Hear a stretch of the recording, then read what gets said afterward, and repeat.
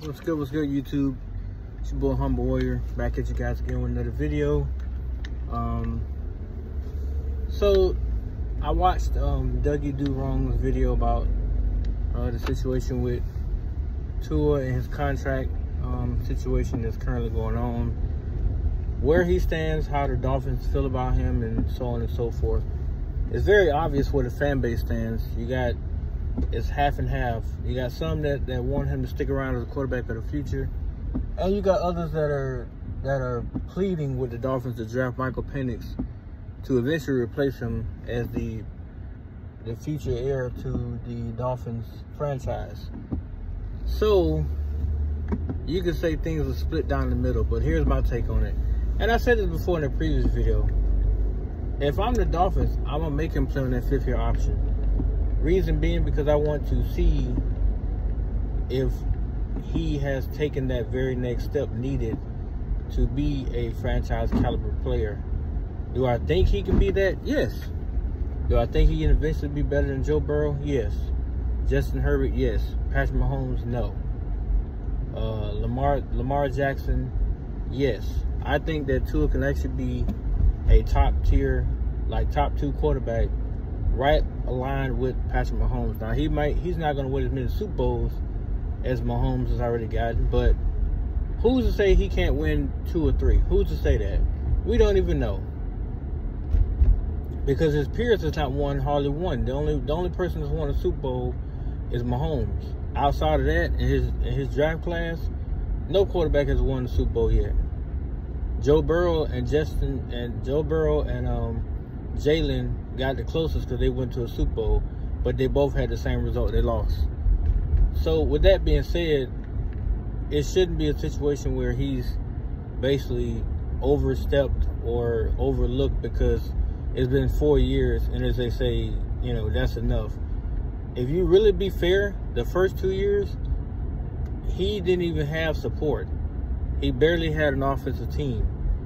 Now the last 2 years, the first year he had to build that chemistry with Tyreek. It was evident by the way he was throwing the ball, by the way the deep ball was being delivered, and everything. And he got criticized at every turn for his inability to throw the deep ball or throw him in stride and blah blah blah blah blah. Last season he blew him out the water. His deep ball was one of the best in the league, and his numbers showed that. All we need him to do this season is to duplicate what he did stats-wise, reduce the interceptions, and go and win a playoff game or 2. Whether that be both at home or one at home or one on the road. No matter how you do it, as long as it get done. But even with that being said, as far as his contract dispute goes, I think the fair ballpark range for him is $120 million. I would probably say 4 years, $125, $130 million with $60 or $70 million guaranteed. That's kind of a low ball price, but at the same time, you at least get to keep the nucleus of the team together.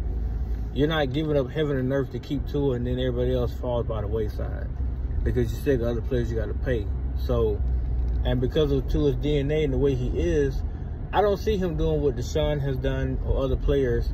Not saying, Mahomes, I don't think Mahomes bickered about his contract either, but I don't see Tua saying, oh, pay me $200 million or I'm walking or whatever. That's not who he is.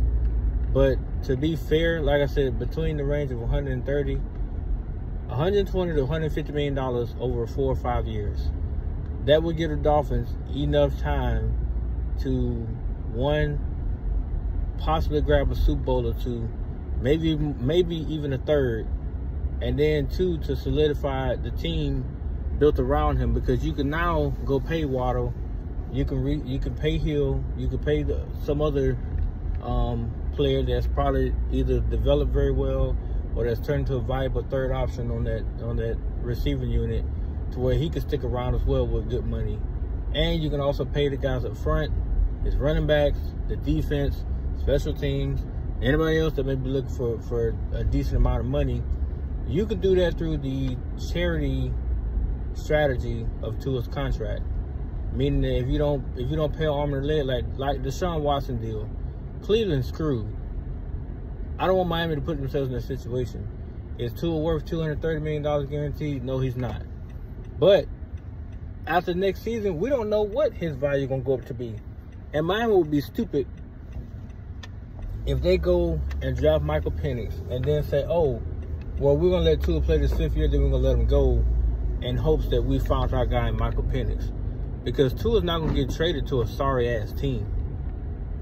If he throws for 5,000 yards and like 40 touchdowns, he's going to a winning team. Somebody's going to immediately say, hey, that kid can ball. Let's go get him. We are a quarterback piece away from making this a Super Bowl winning team. So he's not going to go to a team like the damn Arizona Cardinals, the Carolina Panthers, none of that. He's not going to go to a team where they're nowhere near contention for a Super Bowl. He's going to go to a winning organization that's going to literally build that offense around his skill set along with what they have available at playmakers, and they're going to put what's necessary around him to go get a ring. And Miami's going to feel so dumb because you refuse to pay the kid what he's actually worth or what he has shown that he is worth. Now, the friendly deal, like I said, is the 4-year, $150 million. Because Jalen Hurts got almost, I think his contract, I think he got almost $100 million guaranteed. And his like over 4 years, I think. So all his money in the back end, it ain't no money because he got paid all up front. Now they're going to be expecting him to have a splash year this year or coming up soon because he had a shitty year last year. He really did. By his play style, he had a really shitty year. But I think that the Dolphins will do right by Tua. I don't see them just letting him go after the 5th year. And I don't see them also drafting Michael Penix. Because I don't think Michael Penix is the answer. Like Doug said, they can go get Jimmy G. He's a viable backup. He can compete with Tua. He can also, come in and relieve him. And if let's say the Dolphins win 13 games and they let Tua sit out, Jimmy G can win you at least 2. He can win 2 or 3, so they can finish the season at, would it be 14-3? Or, 14-3. So that's just hypothetical here. But he can win at least 2 of those 2 games for you.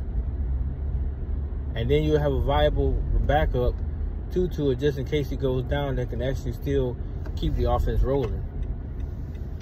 Or they can go get other players. I mean, I thought that they would have wanted and got a proven veteran that has done it.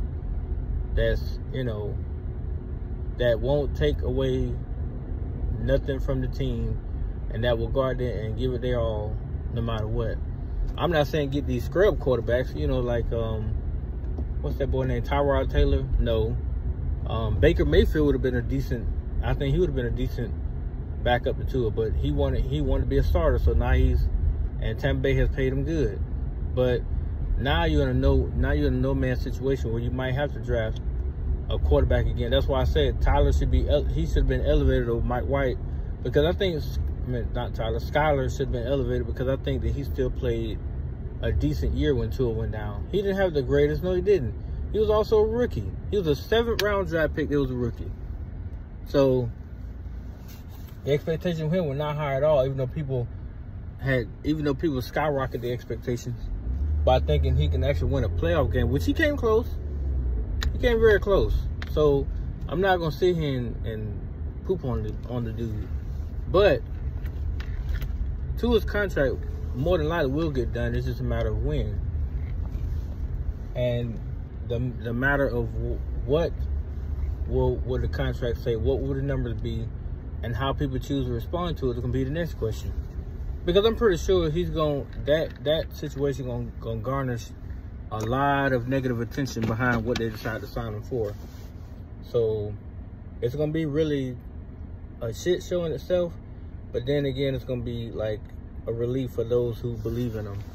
And I already know it's not like he's not gonna show up to no OTAs, no training camps, or nothing like that, because he already said he's out on a mission to work on 4 important things. And once he set his mind to what he's gonna work on, every season he's done it. He's only been in the league 4 years. Every year he's gotten progressively better. And that's the one thing people can't say that he hasn't done. The only thing people knock him about is December and January, which I'm almost certain now he's about tired of hearing that shit. I'm pretty sure now he's ready to deliver in those 2 months because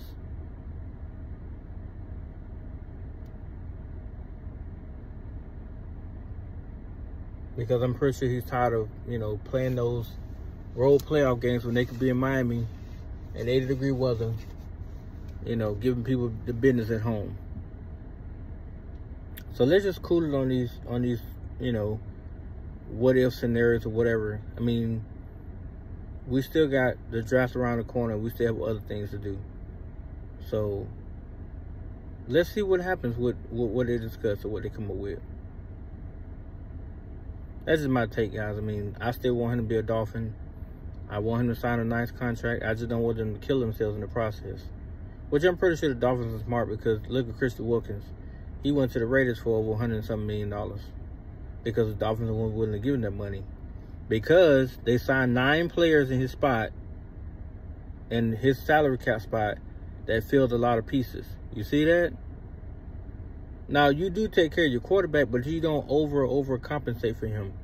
Because like I said, look at what Cleveland did to themselves. Now, how are they supposed to come back to the board once these other guys are over a contract? Because they didn't give Deshaun Watson a lot of money. And he did get hurt, and they did look worse with him in there, in opposed to having Joe Flacco, which he's now going somewhere else too.